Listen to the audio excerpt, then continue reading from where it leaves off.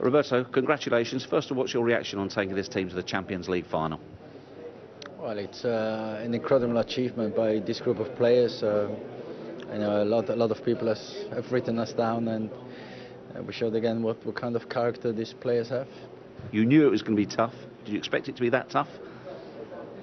Well, we didn't expect to play with 10 men, and we knew it was going to be tough, and it was even more difficult than we expected. They're a great team, Barcelona, and they have some fantastic players, and we just showed what we're made of. What are your feelings about John Terry and his sending off now? He's apologised, said it was needless what he did.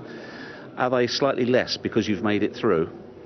He's a fantastic leader of this group, and he's the captain of our club, and everybody can make a mistake in life, and we're just so happy that this group has managed to go to the final. So you're not angry with him then? No, I'm not. We're all human beings, and they're under a lot of pressure, these players, and as I said, we all make mistakes.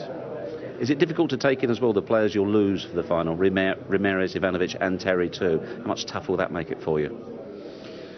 Well, Jeff, let's enjoy for a moment. Come on, please.